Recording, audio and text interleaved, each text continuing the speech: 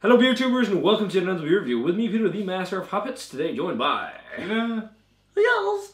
And today we're looking at more French beer. And the last beer that I got in my latest beer mail from Gerard in France. So thanks so much for the beer, Gerard. Was fun to try some French craft beer. I can't remember if you had any of them. I don't think But I think you had some last year at the camping trip in Hamapaka, where I brought some for the vlog. But you don't remember probably. No, I don't think I did because I came a little later. Yeah, that's right. We probably drank them already. But this is the last one. Save this one for last because it sounds the most interesting. And this is the most erotic beer. And the most erotic. Maybe we'll get copyright strikes or some shit, or not copyright, just strict from YouTube because there's actually a woman's boob on just the censor label. it straight away. I'll censor the boob. Censor the boob. No, free the nipple. But this is from Brasserie. Let's see, how you say this. Brasserie La Débauche. Doesn't that sound about right? Oui. Yeah, Débauche, and this is their Amorena Griottes. I suck at French. Griottes. But this is he says, an Imperial Stout brewed with almonds, lactose, and Amorena cherries, and barrel-aged on sour cherries. It was released a year ago in the spring of 2016. He doesn't know what barrels they used in this, and they don't say if the sour cherries used for brewing was the same type for aging the beer, but it's 14%. Whoa. So he says there's no way this one gushes, right? Because the beer, one of the beers he sent last year was Panko Palace, reference to Indiana Jones. Ah. But it gushed everywhere. As a reviewer, like I put my mouth on it and start gushing out of my mouth. But yeah, this one didn't gush. Quite erotic as well. Like this label. But so yeah, it says Fieli fruit, so I get fruit is barrel aged or something like that. But I guess Amorena is a type of cherry. So I'm thinking the Amarone cherry or something like that. Isn't that what you've heard? Before? Well, I've heard about Amarone red wine. No, Amarone, not, yeah, that's red wine. Maybe it's Amarone red wine barrels. But Amarena cherries, or I'm thinking of some kind of Italian cherry thing. Might be an area. Yeah, I'm not sure. But he said he didn't know the barrel aging because it didn't say on the label. But we got the, I have to have the name every single time I say it. Les Débauche Amorena Griottes poured. And well, that's pitch black. I can kind of smell the cherry from here. Yeah. That's pitch black in the glass. It is. 14%, that's huge though. Not much head, which is understandable for 14% beer, but hey, check out the aroma. It looks kind of thin. Yeah, it doesn't look super thick for 14% beer, but when you go that high, sometimes, I mean, unless you do double mashing, they can be a bit thin because alcohol thins out a beer a bit, but it can also be because if they use, it doesn't say anything about sugar. So that can also be it, but because oftentimes to get super high ABV, you use sugar. But I don't know.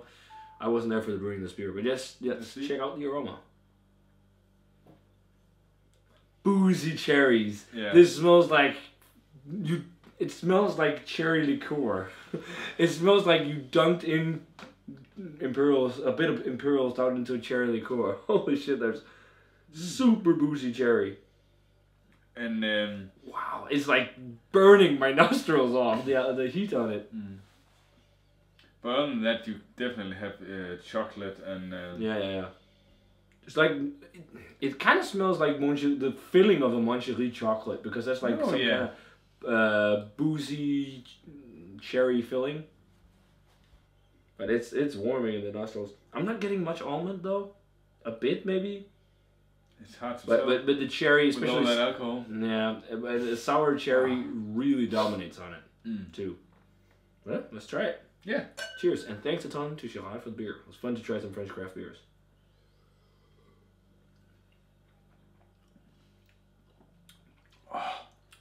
Oh, that is cherries. It's not as boozy on the flavor. It's warm and going down. It's quite boozy, but yeah, it is. I mean, was it 14%? Yeah, it's understandable. It's a bit thin though for I mean, it is a bit thin. Yeah, it's like lighter side of full, but it's got a slick kind of creamy mouthfeel because of the lactose. Yeah, well, yeah, I think the mouthfeel kind of is about the same as you expecting an IPA or something. Yeah. It's not as big. But damn, the cherry for sure dominates. Big sour cherry flavor, a hint of almond, and then a hint of chocolate on the aftertaste. But big booziness. Like, it's really alcoholic. Like, so it's more the taste of cherries is more liqueur-like. Yeah. Liqueur.